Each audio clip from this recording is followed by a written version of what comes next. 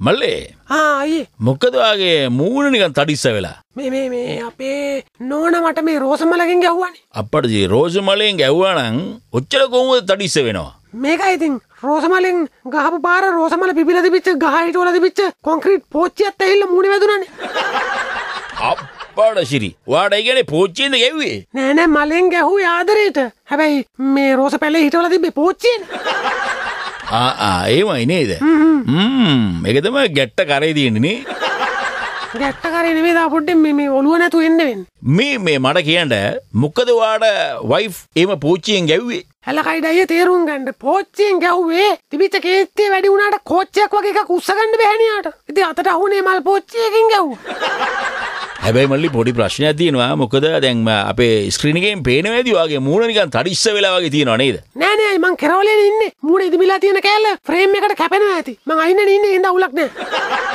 හරියි එමන අපි අද ගෙස්ට් තියාගමු මැද්දෙන් නේද කෙස් කොහෙද ගෙස්ට් නෙමෙයි මල්ලි ගෙස්ට් ගෙස්ට් මැද්දෙන් තියාගමු රයිට් එළ වැඩි පටන් ගමු නේ හරි අද කවුද එන්නේ අද ඉන්නේදී මම පටන් ගන්න කියන එක පණ්ඩිත වෙන්න එපානේ හරි වදින අයියා වගේනේ නෑ හොඳයි ප්‍රේක්ෂක ඉදෝදියනි අපි අද අපේ ප්‍රෝග්‍රෑම් එක ජනතාවගේ මරණලතෝනිය පටන් ගන්නයි සෙට් වෙන්නේ අද අපිත් එක්ක සෙට් වෙනවා වැලන්ටයින් මාදියා තාම රටේ ඉන්නවද ඉන්නනේ මොන පොඩි ඉන්න ගෙන්නලා තින්නේ මාදියා එන්න අම්මා දොඩෙන් එකයි මංගේ මේ මොකද ජනේලින් පොඩ්ඩක් ඉබිලා බැලුවා ටයිම්ස්ලා දින්න මොකද තනියෙන් කතා කරගෙන ඉන්නේ කියලා නෑනේ මල්ලිගේ මේ තඩිච්චි ප්‍රශ්නයක් ආවනේ තඩි ඉන්නවද නෑ තඩි නෙවෙයි තඩිච්චි තඩිච්චි ඒ කියන්නේ මං අහන්නේ ඔය ළමිස්සිනේ තඩිච්චි කියලා උනුත් ඉන්නවද ඒ කියන්නේ මේ තඩි ළමිස්සියද මේ අයියෝ නෑ වැලන්ටයින් මාතියා මේ මල්ලිගේ මූණ පොඩ්ඩක් තඩිච්චි වෙලා මල්ලිගේ මූණ පොඩ්ඩක් තඩිච්චි මිල ඕයි තමයි තඩිච්චි වෙන්නේ මේ මූණ හැයි මේ මූණ ඇතුළේ කොහෙද කියන්නේ මේ නෑ මේ නෝනත් එක්ක පොඩි ප්‍රශ්නයක් වෙලා මූණ පොඩ්ඩක් තඩිස්සි වුණා. තමයි නෝනත් එක්ක පොඩි ප්‍රශ්නයක් වෙලා. මට ප්‍රශ්න තියෙන්නේ අපේ පාක්ෂිකයන්ගේ නෝනලත් එක්කනේ. මොකද්ද පාක්ෂිකයන්ගේ නෝනලත් එක්ක තියෙන ප්‍රශ්නේ? ඔය පාක්ෂිකයෝ මට ඡන්ද දාන්න ලෑස්ති වෙච්ච වෙලාවේ ඔය ඕකුන්ගේ නෝනල තමයි ෂුවර් එකටම අනිත් පැත්ත හරවන්න දැක්කේ මට දාන්න එපා කියලා. ඔය බලන්නේ හොයිද අපි කාලේ උනේ අපි බාර් එහෙම ඇරලා දීලා මොනේ තරම් දේවල් කළාද පාක්ෂික වෙනුවෙන් හරි මම දැන් ෂුවර් පාක්ෂික පිට යන්නේ හැබැයි ගෑණි කිව්වොත් අනිවාර්යෙන් එපා කියලා කොරන්ටි වෙනව නැත්නම් ගෙදරින් ඉන්න හම්බෙන්නේ නැහැ හරි මං හිතන්නේ ගෑනු අය කීපු හින්දා තමයි ෂුවර් එකේ පාක්ෂික මට විරුද්ධව ඡන්ද දෙන්නේ කචු ටීවී ලයිව් මල්ලේ ඒ කියන්නේ මොකද ඔයා මේ මුරුංග කරල් දෙක පුටුව දාලා තින්නේ කො මොන පුටුවේද මෙතන මැද පුටුවේ මොකද මේ අයියෝ මුරුංග කරල් දෙකක් නෙමෙයි එහෙනම් මේ වැලන්ටයින් මහත්තයා කකුල් දෙකනේ පඩසිරි මං තාපොඩ්ඩෙන් මේක මේ අරන් ගිහලා එළු කඩේට දෙනවා වැලන්ටයින් මහත්තයා අපෝ පොඩ්ඩක් නින්ද ගියා විතරයි ඔය කැමතිද මේ බ්‍රේක් වලට ගිහලා හෙන වෙලා ඉන්නවන්නේ ඔයි මට නින්ද යාගෙන ආවිතරයි මේ සීසන් එකට කමර්ෂල් පොඩ්ඩක් වැඩි නේ කොහමද සීසන් මගුලක් නෙමෙයි ඔයි මං ආවේ කෙලින් මගේ කාර් එකේ ඉන්නේ එම් හිතුවේ මම කෝච්චියේ බස්වල මේ සීසන් එකෙන් ආවේ කියලා මගේ ටොය වහන්නේ ආවේ මං කොහෙන්ද ටොය ඉන්නේ පල්ලෙන්නේ ඩ්‍රයිවර්ත් එක්ක කොහමද මේ පාර බයියන්ගෙන් ටොයලා කෑවනේ නැති වෙන්න කමේ කවුද කෑවි ඒද ඔබතුමාලා පරාදයිනේ පිස්සුද ඔයි මම දිනු ඒ කොහමද ඔබතුමාලගේ අපේක්ෂකයා පරාදයිනේ ඔයි මේ ඔය මිනිස්සු පරාදුනාට මම බැලුවේ උතුරු නැගිටින්නේ ඒ පැත්තෙම ඉහළින්ම දිනුන්නේ එතකොට දැන් අපේක්ෂකයා පෙරදිලා කුජීත වෙලා ගියට කමක් නෑ අපි ඔය තරම ගිහලා අපේක්ෂකෙ ඉන්න දාන්නේ ඔය කවුරු දැම්මත් කොයි මේක දැම්මත් ඔය අවසානේ මම දිනුන්නේ ඔය බල මට මොකද්ද උනේ පෝස්ට් එකේ අඩුවක් වුණා නෑනේ ඒ පෝස්ට් එකම තියෙන්නේ ඉතින් ඔය වගේ මම බැබිලි ඉන්නේ ඔය තමයි මොලේ පාවිච්චි කරන්න ඕනේ කියන්නේ ඔය කොස්කෙඩි වගේ ඔලු තිබ්බට වැඩක් නෑ ඔය වියටි වගේ මොලේ තිබ්බහම ලේසි පාවිච්චි කරන්න මොකද මාදියා කිව්වේ පැටලුණා නේද හැරි ඔය මං කියන්නේ මේ මොලේ තිබ්බහම හොඳට පාවිච්චි කරන්න පුරුදු වෙන්න ඕනේ කියලා කිව්වේ පොඩ්ඩක් එහෙම ගියා මේක නුයි අපේ අපේක්ෂකය මොලේ පාවිච්චි කරන්න ඕනේ කිව්වයි. මේ සරපු දෙක පාවිච්චි කළා. ගෙවිච්ච සරපු දෙක පෙන්නුවම හරියන්නේ. මේ මාතියා ඇතර මාතියා හිටියෙත් ඔය බයියොත් එක්කද? තමයි අහන්නද අර කතාවක් තියෙන්නේ. ටොයියොත් එක්ක නිදී ගත්තොත් නැගිටින්න වෙන්නේ බයියොත් එක්ක කියලා අහන්නද කතාව. මම කලින් මේක දැනගෙන හිටියා. කලින් මේ. ඒක නිසා මට අබමල් රේණුවක තරම්වත් කිසිම ප්‍රශ්නයක් නෑ. හරිද? Kacu TV live. හොඳයි අපි නැවතත් සම්බන්ධ වෙන්නේ අපේ ජනතාවගේ මරලතෝණිය වැඩසටහනත් එක්ක. අද හොඳ දවසක් ඉන්න අපිත් එක්ක සදා පූජනීය වයිපර් මාත්‍යා. වයිපර් කොයිද? වැලන්ටයින් මට. නෑ වයිපර් කියලා මං කිව්වේ මාත්‍යාගේ අර කෙලවිෂින මූණට මම දැන්. ඊදාම තව හිටියේ ඒක. මේ මගුලක් කියලා ගන්න පොයි හරි විදිහේ ප්‍රශ්න අහනවා. හරිද? මට ඕන නම් තමසෙරින්න මේකෙන් අයින් කළා දාන්න පුළුවන්. ඒ තරම් බලයක් මේ වෙනකොට මට තියෙනවා. මොකද හරි කෝපකණ්ඩකාරියක් නෑ වැලන්ටයින් මාත්‍යා. මේ ඔබතුමාගෙන් ඊළඟට අහන ප්‍රශ්නේ මේ අතර වැලන්ටයින් මාත්‍යා මට දැන් කියන්න ඔබතුමාලගේ අපේක්ෂකයා පරදින්න හේතුව මොකද්ද? අපි මෙල්ලි දැන් විද්‍යානුකූලව මේක පරීක්ෂණාත්මකව අපි සරලව අපි හිතුවොත් අපි අපේක්ෂකයා පරදින්න ප්‍රධානතම හේතුව උනේ එහා පැත්තේ අපේක්ෂකයා දින්නේ.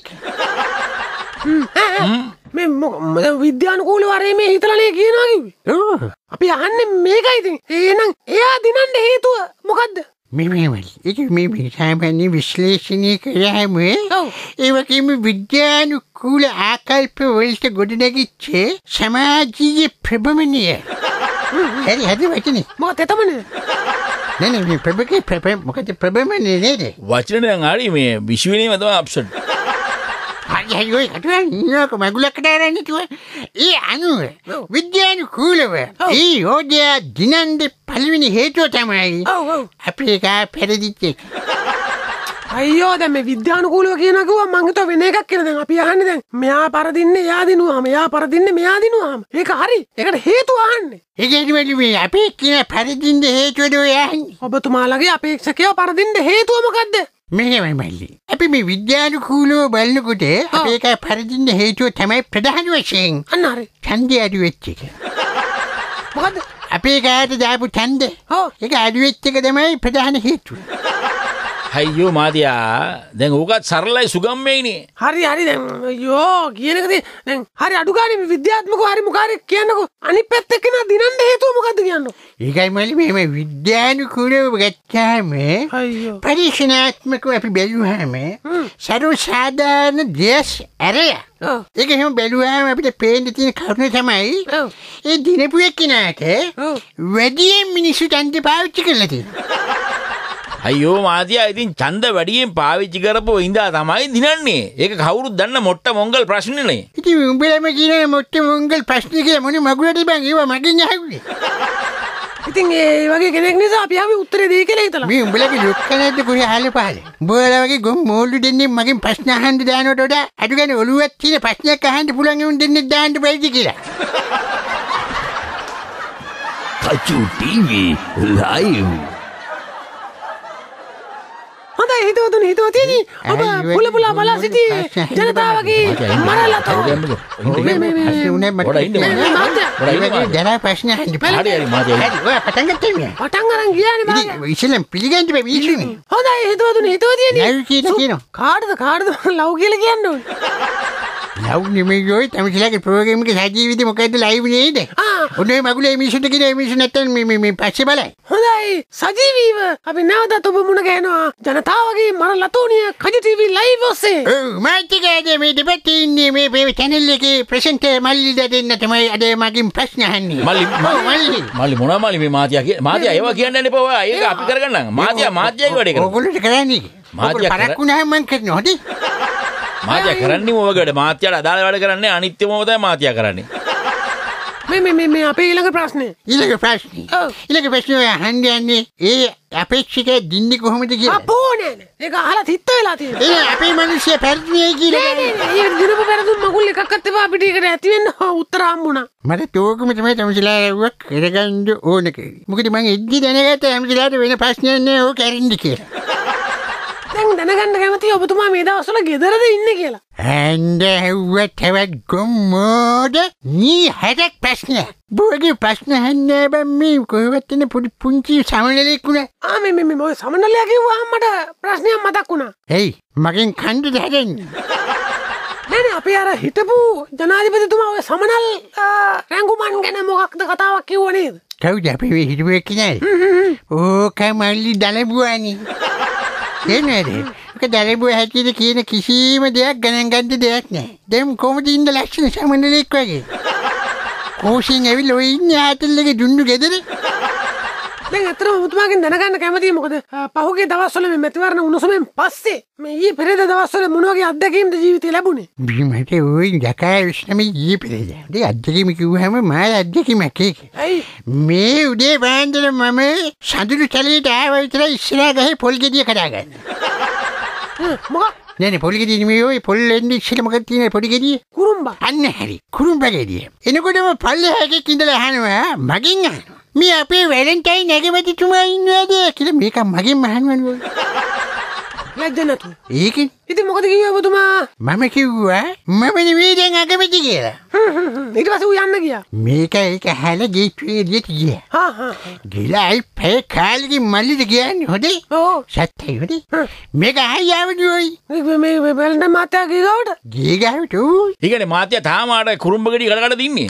කඩිනවා කියන්නේ ඔය කඩන්න බෑනේ මම එක පැත්තකට කැරකිව්වා. ඒක අනිත් පැත්තට කැරකිව්වා. ඊට පස්සේ අපි අප්පු ඉන්නේ අප්පු කිව්වා ඔක කඩන්න එපා මහත්තයා ඔක ප්ලාස්ටික් කියලා. හප්පෝ කිව්වේ කැරපොතු හප්පොද හුණු හප්පොද මොකුන්ද? මේ ප්‍රශ්නේ හැපෙන් ගුණා මියා නේ මම ඕවේ වහන්න තුවේ. නේද දැන් මාත්‍යා ගෝනේ ආයි ආව කියලා. ඔව් මේ කවුද මෙයා ආවේ අර මේ මගෙන් ඇහුවේ වැලන්ටයින් නැගමැතිතුමා ඉන්නවද කියලා. ඔව්. ඒක හරියටම පැය කාලෙකින් ආයි අපේ දොරකඩනේ. ආයි ආවනේ කරුවේ කියන්නේ බලන්නකෝ. මාත්‍යා පොඩ ඉන්න අපි මේ පොඩි බ්‍රේක් එකකට ගිහිල්ලා ඊට පස්සේ අපි කතාව ආමු. මේ මං ඉස්සරහින් ගිහලා පොඩ්ඩක් ඒකක් කියමු බීලා ඉන්නද? Kacu TV live. හොඳයි අපි නැවතත් අපේ සුපුරුදු වැඩසටහනත් එක්ක තමයි මේ සම්බන්ධ වෙන්නේ ජනතාවගේ මරල්ලා තෝනියත් එක්ක. දැන් අපි හිටියේ වැලන්ටයින් මාතියාර කුරුම්බ ගෙඩිය කඩන සීන් එක සඳලු දලේ ඉඳලා. ඔව් එයා එක පැත්තකට කරකෝ හිටියලු ඊට පස්සේ අනිත් පැත්තට කරකෝ හිටියලු තාම කැඩුන්නේ නැහැලු. ඔයි මං ඒකේ උත්තරය දුන්නේ නැමසලාට. දුන්නද? ඔව් අපේ මේ වට්ට බලාගෙන අප්පෝ මට කිව්වම ෂේරෝක කඩන්න එපා. ඕක මේ ඇත්ත කුරුම්බ ගෙඩියක් නෙමෙයි ඔය ප්ලාස්ටික් කුරුම්බ ගෙඩියක්. ඕක කොයි පැත්තට කරකුවත් වැඩක් නැහැ කැඩෙන්නේ. රයිට් මම ඒක ඉස්සලා පාරේ කිව්වනේ. රයිට් ඊට පස්සේ මාතියා කිව්වා අර මේ අගමැතිද කියලා ආපු කෙනා ආයි ආව කියලා. ඕනි ඔයි මගෙන් අහලා ගිහලා විනාඩි 15කට පස්සේ මේ යෝද ආයෙකින් කෑවනි. මේ පාඩ විල මොකද මාතියා ඇව්වේ? මේ පාඩත් මිනිහ අහනවනේ මේ අපේ මේ වැලන්ටයින් නැගමැතිතුමා ඉන්නවද කියලා. ඉතින් මම කිව්වා ඕයි වැලන්ටයින් මහත්තයා නෙමෙයි අගමැති කොහොමද යනවා කියලා මං කිව්වා. මේ මිනිහා ආයි ගියා. ඒ කියන්නේ මිනිහා යන්නම ගියා. නෑ ඔය ගිහලා ගිය පාරේ විනාඩි 15න් ආවේ. මේ පාරේ මිනිහා කා විනාඩි 10න් ආවනි. ඊට පස්සේ ඇවිල්ලා වෙන ප්‍රශ්නයක් ඇහුවා. මොකක්ද වෙන ප්‍රශ්නයක් ඇහුවේ නෑ ඔයි. ආයි මේක ඇහුවේ මේ වැලන්ටයින් නැගමැතිතුමා ඉන්නවද? යකෝ එකමනේ මේ ආන්නේ. එකමනේ බං ආන්නේ මටත් එපා වෙලා මං ගත්තේ පොල්ලක් කෙලින්ම. කුරුම්බ කඩන්න. කොයිද? ඔය කුරුම්බ කඩන්නේ කොයිද? ප්ලාස්ටික් ගෙඩියන්නේ ඔය මං කැරේ කිව්වේ තමයි එකපාරක් කිව්වනේ. ඒක පොල්ලෙන් නෙමෙයි මොකෙන්වත් කඩන්න පුළුවන් එකක් නෙමෙයි කියලා. දැන් ඉතල පොල්ල ගත්තේ ඇයි? පොල්ල ගත්තේ ඔය අපි බල්ලා කනවනේ ඔකගේ කකුල. ඊට පස්සේ ඔක ගිහිල්ලා මේ කෙලිම මේ පොලිසියෙන් කිව්දානේ බල්ලේ කෑවා කියලා නෙමෙයිනේ. වැලන්ටයින් මහත්තයා ඔගේ කකුල කෑවා කියලා දාන්නේ. මේ අතරම දැන් ඒ තුන්වෙනි පාර ඇවිල්ලා ඔය යෝධය මොකක්ද ඇහුවේ? තුන්වෙනි පාරත් ඔය අදකම ඇහුවනේ. ඒ කියන්නේ ආගමැති වැලන්ටයින් මහත්තයා ඉන්නවද කියලා ඇහුවනේ. කන් එන්න දිහා දෙන්න. මම ඊට පස්සේ පරිපෙලින්ම බැස්ස බිමට බැල අල්ලගත්ත බෙල්ලෙන්. මං ඇහුවා දැන් තමසට ඔය මම කිව්ව නේද? මම නෙමෙයි අගමැති කියලා දැන් 4 පාරක් කිව්ව නේද? තමස මේ අහන්නද කියන එක කියලා. ඔව්. මේක කිව්වනේ මල්ලි. මම දන්නවා ෂේර් අගමැති නෙමෙයි කියලා. නමුත් ෂේර්ගේ කටින්ම මම අගමැති නෙමෙයි කියලා අහන්න මං පුදුම ආසාවක් තියෙන ෂේර් කියලා. මූ දිව්වනේ අතින් ගිස්සලා. ඉස්සලා ගිය නැත්නම් මං ගහනවකට උස්සලා පොලේ. අපි කියන්නේ වැලන්ටයින් මහත්තයා අගමැති නෙමේ කියලා අඬ යාට ආසයි. ඌනේ එහෙම කියලා මේක දිව්වේ. ඊට පස්සේ ඔය මේක කරපු වැඩේ දන්නවද? නෑ. ඊපස්සේ ටයිපින් ඔළුව දාලා මේක ඇහුවනේ ඔය වැලන්ටයින් අගමැතිතුමා නෙවෙයි නේද කියලා ඇහුවනේ ඔය. අපේ හොඳටම කේන්ති යන්න ඇති. පොල් අරන් එළවදුගේ පස්සේ. ඊට පස්සේ මං කෙලින්ම ඔය ගත්ත පොල් අතට. කෙලින්ම කෑවනේ ඔය මගේ කකුල. පොල්ල? ඌබන් මං පොල්ල කියලා අතට ගත්ත කෙලින්ම බල්ලගේ නකුටනේ. මූ හැරිට එක මං කෑවනේ බං මගේ කකුල. උගේ ඉස්සරහ කකුල් දෙක මගේ දකුණු කකුලේ. හරිද? උගේ හක්කේ තියෙන දැස්සෙත් එක මගේ වම් කකුලේ. එක කටට අහුණානේ බං මගේ කකුල් දෙකම. Kachu TV live. හොඳයි නැවතත් අපි කජු ටීවී ලයිව් ජනතාවගේ මරලා තෝණී වැඩසටහන සමගයි සජීවීව සම්බන්ධ වෙන්නේ. අද අපිත් එක්ක සජීවීව කතා බහට සම්බන්ධ වෙන්නේ මෑතකදී අතිශය භයානක විදිහට පරාජයට පත්වෙච්ච වැලන්ටයින් මහත්තයා. උයි මේ ආලවඩින කතන්දර කියන්න එපා. අතිශය ජනප්‍රියට පත්වෙච්ච ඒව මේ කියන්න එපා. නිකන් කියනවා පරාජය වෙච්ච කියලා. ඉතින් ලොකුවට දෙන්නේ නැහැ. කන ඇත්තෙන් ගහන්නේ නෑ. මගේ ආණ්ඩුව තිබ්බා. අයියේ තමයි හිතුවද තමයි මහා ලොකුට මේ පරාජය ගැන කියලා කිව්ව මේ පාර අතිශයින් කියලා කිව්වට ඔයි මම මේ පුරුදු වෙන්න පරාජය වෙච්ච එකද මගේ ඉතිහාසයේ ඔක්කොම තියෙන පරාජය වෙච්ච ඒවා තමයි මම පරාජයට හුරු පුරුදු වෙච්ච නායකයෙක්. ඒකනේ ඔය මම පරාජයට පොඩ්ඩක් බය නැත්තේ. මේ මාදියා දැන් මේ යන විදියත් එක්ක මාදියා මොනවද ඉස්සරහට කරන්න බලාපොරොත්තු වෙන්නේ? ඉස්සරහ කොහොමද දලක් ගහලා හදාගන්න ඕනේ මොකිට පයින්දි බැට්රිය. මම බෑස්ලා ගෙනල්ලා තාප්ප උස්සන්න කියලා අද 100ක් විතර. හරිද? ඒක උඩින් දලක් ගහන්න කිව්වා. කපුටෙට්ටත් එන්න බැරි වෙන්නේ දලක් ගහන්න කිව්වා. අයියෝ මාදියා එහෙම දල් ගන්නේ. නිත අරුව ඇවිල්ලා අහනවනේ බං මගෙන් මේ වැලන්ටයින් යකමැතිතුමා ඉන්නවද කියලා අහනවනේ බං. නෝන්ජිට වගේ. වැලන්ටයින් මහත්තයා අපි ඇහුවේ මේ ඉස්සරහට කියන්නේ මේ තාප්පේ උස්සන එක නෙමෙයි. එහෙනම් මේ තමසිලා ඇවි තාප්පේ ගලවලා දාන්නේ මොකක් කරේ හුට පටද්ද? නෑ උස්සන එකවත් ගලවන එකවත් නෙමෙයි. අපි ඇහුවේ මේ ලද මා විශාල භයානක පරාජයෙන් පස්සේ අනාගතය සැලසුම් කරන්න කොහොමද කියලා. මේ මයිටි මුට ගහන්න දෙන හොම්බරි වෙච්ච මේ භයානක අරව මේ පරාජය එහෙම නෙමෙයි බං සාමාන්‍ය පරාජයක් නේ බං මං උනේ. අනිත් එක මමද පරාජය. අපි ගොයියනේ පරාජයනේ. මම දිනුන්නේ බං. ඔය පරාජය ගැන අහන්නේ මගෙන් නෙමෙයි බං උගෙන් අහන්න ඕනේ. ඔබ වැඩි මිනිහාගෙන් නේ බං අහන්නේ. දිනපු එකාගෙන් නේ බං අහන්නේ. නෑ මාතියා අපි ආන්නේ වුණේ මාතියා අපි ආන්නේ දැන් ඉස්සරහට මාතියා මොනවද ගණ්ඩින පියවර කියලා. මේ වැඩි මං ආන්නේ මින් කංගු යහන්නේ. මෙන්න මේකව අයින් කළා. ඔහිට බෙහෙත් මාව ප්‍රසන්ට් හැටියට ගන්නේ ඔහිගේ සපෝට් එකට. එහෙම කරන්න බෑනේ මාතියා. වැලන්ටයින් මාතියාව ගන්නවා කියන එක අරණියානේ ප්‍රසන්ට් කරන්න මාතියා ගන්නේ නිකන්. වැදගත් මාතියෙක් කියලා නේ ඉතාලින්නේ මිනිස්සු. ඒකනේ. මේ යන තත්ත්වෙත් එක්ක මුකුත් නැති වෙන සයිස්ය මට තියෙන්නේ. මේක දැහරි පොඩ්ඩක් අටෝලා පොඩ්ඩක් හේතුද හිටියොත් ඔයි මට අනාගතේ හොඳ ප්‍රසන්ට් කෙනෙක් වෙන්න පුළුවන්. හොඳ ප්‍රශ්න අහන්න. මාතියා ඉතින් මේකට ඇවිල්ලා අපට අරින්න දෙන්නේ නැතුව මාතියාගේ අයියාගේ ඉලිල ගන්නව. ඔයි ඒ කාලේ දුන්නේ නැති හින්දා තමයි ඔය මම මේ වැඩේට බැස්සේ. ඔය යෝධය කවදාකවත් මට කිසිම chance එකක් දුන්නේ නැහැ අපේ අයියා වුණා. නෑ අපි අහන්නේ මේ channel එකක මේ ප්‍රසන්ට් කරන්න දෙන එක ගැන නෙමෙයි. දැන් ඔබතුමා දැන් මේ ලද මහා භයානක පරාජයත් එක්ක අනාගතේ මොකද කරන්නේ? ඉල්ලාස් කරගෙන අය කතා මොකද්ද? ගහන මෙතන මයික් එකෙන් හොදේ අර භයානක කියලා ඉල්ලාස් කරගෙන යකෝ අපි වැරදිලා තියෙන්නේ. ඒකෝ මේකට ඉතිහාසය උගන්වන්නකෝ මම පැරදිලා කොහොමද කියලා. යකෝ අපේ එක්ක හිටපු රට ගියා මං ඒ රට ගියේ නෑ මං දාලා. ඕන මල්ලි අපේ ගෙදර වරින් පැරදිච්ච ඒවට මට දුන්නේ කප් ටිකයි ලියුම් ටිකයි පාක්ෂිකේ පොලුයි ඔක්කොම ටික මගේ ළඟ එකතු කරලා තියෙනවා. පුළු මලේ තියාගෙන මල්ලි ඉස්කෝලේ යන කාලේ මං පොඩි ශාන්තිය හරි. නිවාසාන්තර තරඟ වලින් පවා එක දිගට පැරදිච්ච කොල්ලෙක් තමයි මම. පැරදිලා කප් ගහලා තියෙන්නේ. ආයි මට පැරදෙන්න කවුරුත් උගන්වන්න ඕනේ. මගේ මූණ දැක්කත් පරාජය. ඒ විතර නෙමෙයි. දැන් ඕනෙම එකක් පරාජය කියලා ලකුණ දාන්න පටන් ගන්න තියෙන්නේ මගේ මූණේ බා. පුළුවන් මේ අභියෝග කරනවා. පුළුවන් නම් මං වගේ පැරදිලා පෙන්නපන් කවුරු හරි. කවුරුත් නෑ බා. Pedang palak pedang di bawah nampal ya. Kacu TV live.